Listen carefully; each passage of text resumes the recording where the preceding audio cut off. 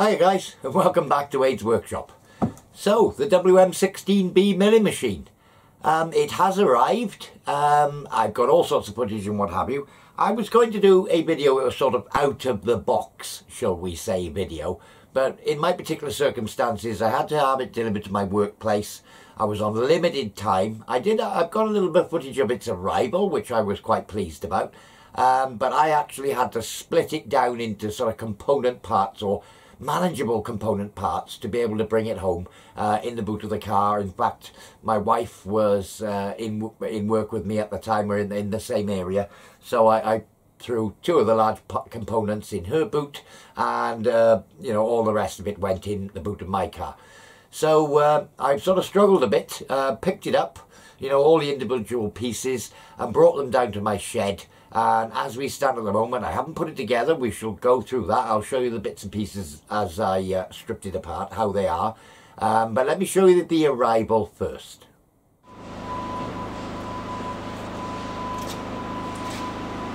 Hello? Hello? Yeah, is that Warco? Yeah, I'm ready for delivery. I'll make sure I stand clear. Cheers now. Bye.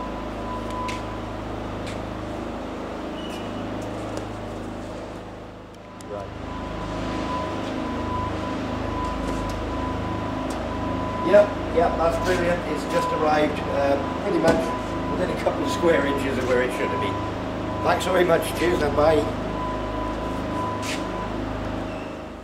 So here we are back in the workshop, and let's have a look at the sort of four major heavy bits as I've stripped it into to make it manageable for me to carry it down to the down to my workshop. It wasn't complicated to take it apart. Literally, I could rip it into these four component parts in, you know, 5 minutes. I think it took, you know, a couple of minutes to take each individual piece off. It was on the pallet. I was working on the floor. I had some cardboard. It was quite simple without causing any damage. So let's show you the parts. So a little bit of an unusual angle, but yeah, this is the head unit. It unbolts from the column, and it's this part that rotates and swivels. So literally it sits on a centre spigot, and there are three nuts that hold it, which you loosen to rotate the head.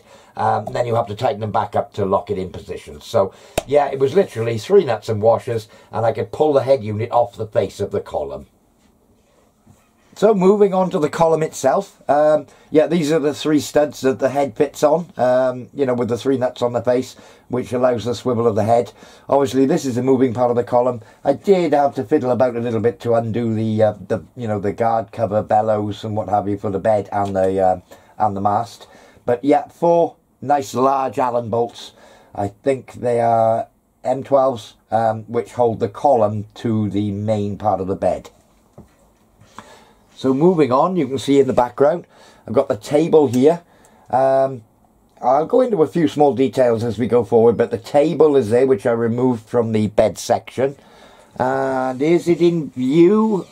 Yes, it is. As you can see behind the table, we've got the bed section itself. Yeah, with obviously it's got the saddle on it. The table sits on the saddle, the column sits on the back, and the head sits on the column.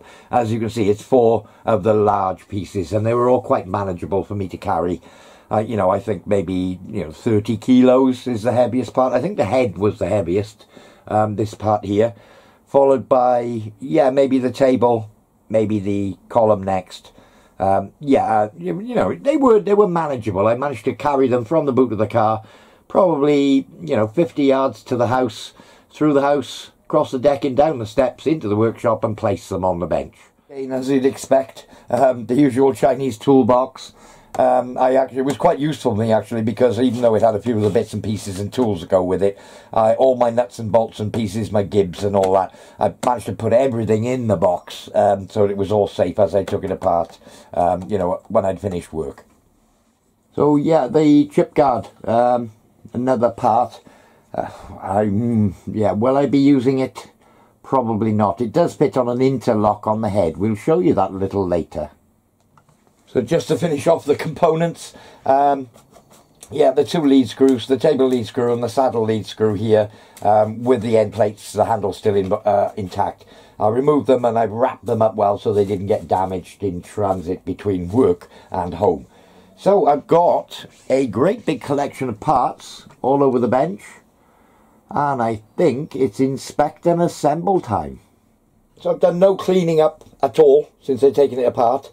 You can see traces of oil, yellow oil, which is weird.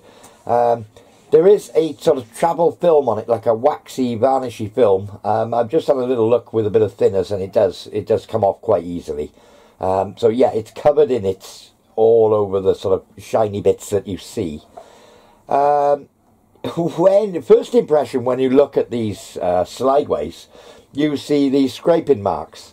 Yeah, what can I say about these scraping marks? I mean, it's a token gesture at making it look like it's all scraped to bit. They are ground underneath the scraping marks, and obviously the scrape marks will hold some oil, but it's not a scraped fit, it's a ground fit, and it's been scraped for oil retention. I think that's it, and it's not even cross-hatch scraped, it's just one direction scrape marks just to hold oil in the ways, which is better than no scraping at all, but it is a ground fit, so don't think that it's a scraped fit on any of the slideways. Again, on the tableways here, there's nice oil ways machined in, even though the edges are quite sharp. Sharp edges on oil ways, yeah, I'm not sure about that. I think they should be rounded to allow the oil to flow out from the oil waste. So I'm going to give all this a clean up. I haven't got the gib screws. It's tapered gibs, which I do like, far better than the adjusting sort of grub screws that you see on a lot of sort of cheap Chinese lathes. This is the rear way guard. I haven't taken it off as yet. Where the column fits is interesting. Is that come up in shot? I'm not sure if it shows, but you can see it's a machined face where the column sits on these two pads. This end appears, it certainly appears that it's been sort of linished, maybe with a fine sander or what have you, along half its length. More than likely looking at that to correct the angle of the head to make sure it's 90 degrees. I think it's been done in that manner. It's been polished this side to tilt the head probably forward a little bit if the angle was slightly out on its initial build. So at least a bit of care has been taken. All right, not the best method, but a bit of care has been taken to align, you know, the bed weight to the column. So yeah, I can't really knock it. All the edges of all the ground ways are, well, these aren't too bad actually, but these here, this one looks like it's been run down with a disc sander to take this corner off, which, and I can feel burrs as I run my hand down there. I'm going to be using an oil stone. Again, on the outer edge here, it's quite sharp. Same that side, same out here. This isn't too bad. I think I'm going to clean it all up. I'm going to strip it, and all these sharp edges on the outer edges I'm going to oil stone, and I'm going to do a little bit of a dressing of these grooves that let the oil run out, because as you can imagine, this is the major axis of continuous movement, the table running back and forth here. And if this surface, which is the smaller surface, the table's obviously a lot longer, won't wear as quickly, but this small area here would wear very quickly if it wasn't getting properly lubricated. So I'm going to have a look at this and just slightly round all the edges of this oil way, which is supposed to transfer oil across the entire surface. Just on another note, lead screw, nice bronze lead nut, nice bronze lead nut. I haven't disturbed its alignment. I'm going to look at this at a later date. But it is a split nut with a clamping screw, which you can access from underneath, so you can adjust out backlash as the lead nut wears. And there's a great big piece here. Look at this. There's a piece of bronze which has come away from the outer edge of this. So this is all very sharp as well. You know, if that piece of bronze got stuck in the lead screw... Anyway, again, bits of paint on the slideways. Only the primer. It doesn't bear on this surface, the bed, so it's not a great problem, but I will be removing that. And again, there's no paint in this area. Makes me wonder what their method of painting is. I don't think there's any masking goes on as such. It's just sort of coated where it needs it. But that's the base. So quite happy so far. I mean, yeah, there's nothing that can't be put right. But, you know, things like that paint there would bug me. The sharp edges on the oil ways would bug me. So I'm going to address those before I put my table back on, before I put my gib back in for the saddle. And I'm going to clean it all up, obviously. So I've probably spent a good half an hour with the oil stone, rounding over all these edges everywhere. I've had the saddle off. I've done exactly the same thing in the bed. And I've tested the oilers in the bed and they're working. The oil hole is here and here for the table. So it'll be a good opportunity just to check that the oilers are working. So the oiler is here. So if I just put my little oil gun there. Yeah, as you, I don't know whether you spotted it, but can't quite get me. There you go. As you can see, that one's working, so I'm happy with that. I'm just checking that these things are not blocked up.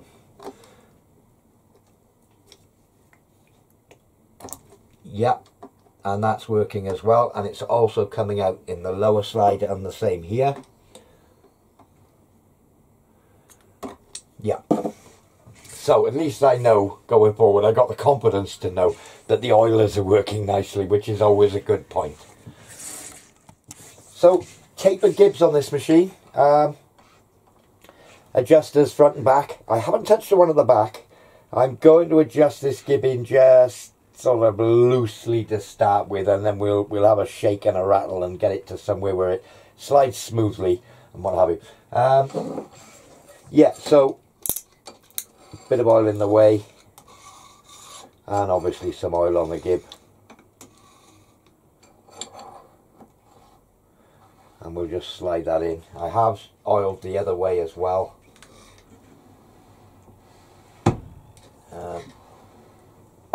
Just make sure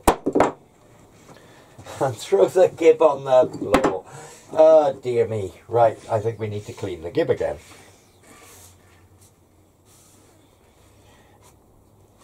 I've got a piece of rag at hand here. I'm also using my good old favourite, let me get back out of shot, my good old favourite, the paper towel. My hands are quite clean doing this. So I'm being very clean with everything I'm doing here. I mean, these are the faces of the gib. You don't need to do the back face really, but I am. So I just push the table that way. Just slide the gib in by hand. And of course, the gib adjusting screw. I've just previously given this a clean. I'll just get it started by hand.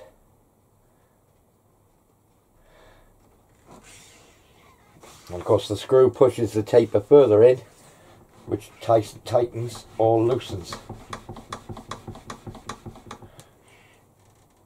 Nowhere near yet. Let me just grab a screwdriver. And I blocked my drawer up with the screwdrivers in. Not to worry, I'm sure I can find one. In fact, the little toolbox that came with the mill has got a little screwdriver in it, so I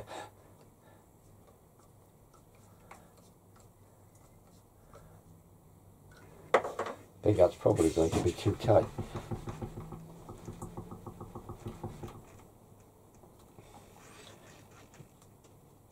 I can feel nothing appreciable there. I haven't adjusted the rear screw, so there's a good chance that that's about it. That's still sliding nicely. And at this stage, I think I'm going to leave it there. I can feel nothing. I can feel no movement, or no appreciable movement. But obviously, when I got the table on it, I'll be, you know, if there's any slop or slack in it, I'll be able to feel it a lot better. So let me just spread my oil about a bit more. I did test the oilers, and then I went and cleaned it all up again. So I'm just making sure that everything's well lubricated as I put it together. Hence why my little cover here is covered in oil. In fact, a little bit of that travel grease there I haven't removed, so I think I'll go back and round and just check those. But yeah, that's pretty much that. Yeah, I'm using lots and lots of oil as I'm putting it back together, just because, well, you can never have too much oil on it, I suppose. So I'm about to put the saddle lead screw back in. I've just had a quick look at it. It's an Acme thread. It says 3mm pitch. So every turn, 3mm. So I'm just going to give it some more oil again. Oh, squirted all over the floor more than on the lead screw. That's good. One of the little dowels has just dropped out. So I'll feed it through the hole. Just have a feel about, because it's going to be there somewhere. Here's the little nut. There.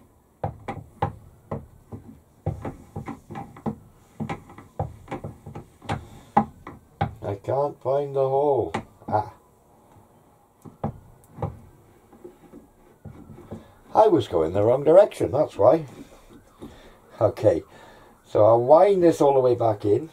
Have a scrounge about on the floor. Actually didn't get as far as the floor. Nearly there. Just trying to hold it as central as I can while I'm feeding it in. I don't want to do any damage.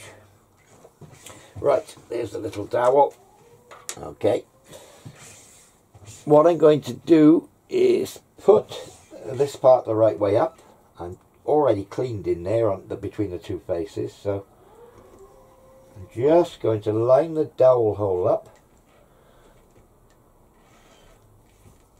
There she blows.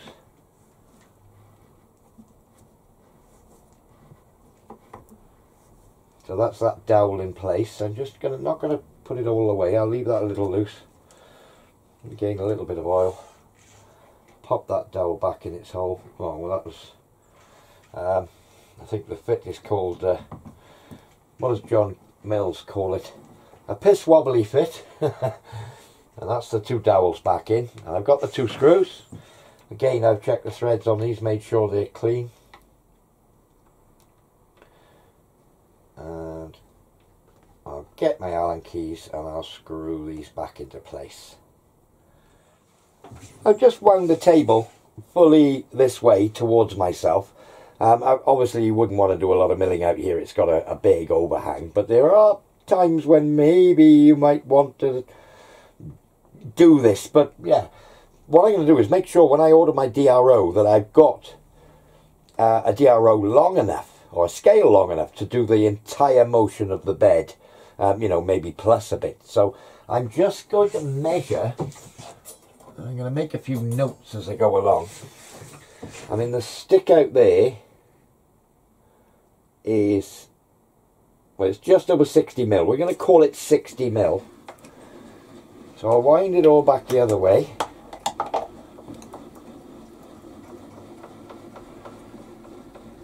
Basically till I get to the end of my travel. I think if you took this the little marker off there, the little one that registers on the rule, you'd probably get even further back. Right, that's it, we've come to the end. So 60 plus 120, and that's 120 on the nose from there to there. So 120 plus the 60, so it's 180mm. So I must make a note of that. Well, in fact, I've said it on the video, so I know if I were to get, say, a 200mm scale, I'd be, you know, happy both ways. So 200mm this way is the scale I would need. Moving on, let's have a look at the underside of the table. Yeah, this yellow travel film anti-rust corrosion protector is everywhere. Let me just show you the top face. Yeah, as you can see, that yellow is this rust inhibitor stuff. It seems to have done the trick. It's not rusted, so brilliant. The central portion here where it was on the saddle, the table was sort of central about, there's nothing on it. But obviously it's all run down on the underside, so it all's going to need a good clean. Again, this surface here doesn't act on the saddle, but you know, the paint spillage and what have you, the overspray here, it just, I don't like it. I'm going to give it all a good clean down, remove all this sort of overspray and what have you, and then probably going to, again, sharp edges. Not too bad on the table, actually. But here on this dovetail there's a sharp edge. Same on the other side. Same on this inner edge. Outer edges, yeah, they're going to need just a light stoning over. Just breaking the edges with a stone. So, big clean up, stone over, and then we're ready to put the table back onto the carriage. So I've just put the column back on. I've done exactly the same with the column, removed sharp edges, burrs, given it a stone over, all the sharp edges, the same on the base, and cleaned it all up, basically bolted it back on. I got the 10mm Allen key here, and I've just, well, basically a 2-fingered nip. You see, I can get a little bit more on there. Right, okay, so that is in position. Now, I've cleaned up a spot on the table and put a DTI clamped on the table with one of my new clamps. I will bring you in on a shot of that. And I was thinking about, the head is not doweled to the base. It could be off rotationally out the square to the edge of the table. So the way I'm going to check for that is to clock the front face of the column. And I just bumped my clock. Bear with me. Just set my clock back up, perhaps put it round here. Let's get it nice and square, straight. There we are, we'll be able to see that better. Yeah, that's not bad at all. Okay, I'll bring you round and show you where I am just putting it on and just nipping the 4 bolts up. I haven't made any effort to square it up or anything like that. I'll just bring the clock across to touch the head. I'm roughly in the centre now.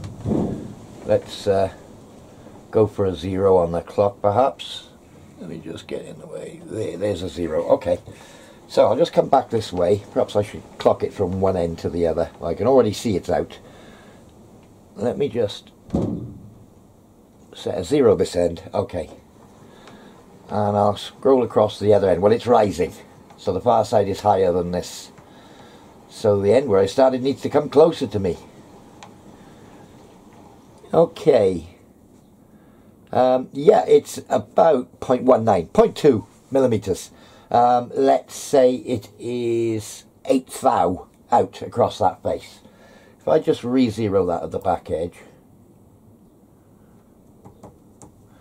Okay. I'm going to wind back to this front edge.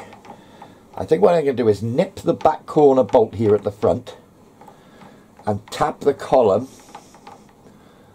on this side of the column at the back. Just tap it in to rotate it back into square.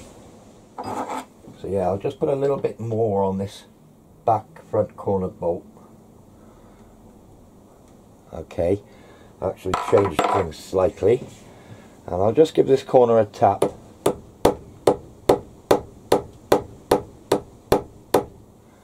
Back to a 0, and I'll just nip this one a bit more. Okay, maybe tap a little tiny bit more. Okay, so we're going to test it again.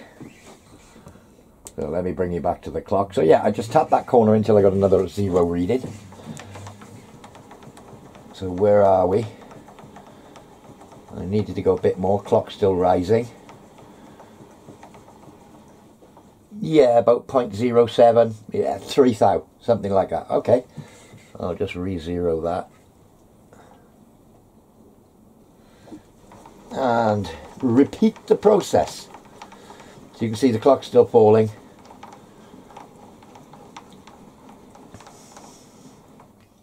Yeah, we're about 0.07 on the clock. So I'll just tap the back corner again. Using a nylon faced soft mallet, as you can see. From experience of the last time, I'm going to go a little bit past the 0 for luck.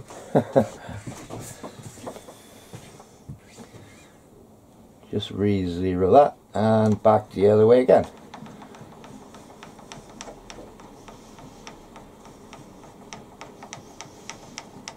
Yeah, I think we're halving the error every time. 0.04 millimeters. So yeah, you're talking less than 2 thou now. So I'll continue with this procedure until I get it, well, I suppose until I get it, in the ideal world, till I can get it spot on. I got sort of within 100th on the clock, and I dogged the bolts down. It jumped around a bit. I've given it a little bit more tap. The bolts are now 90% tight, a little bit more to go. I'll just show you where I am. There's the 0 on the one end.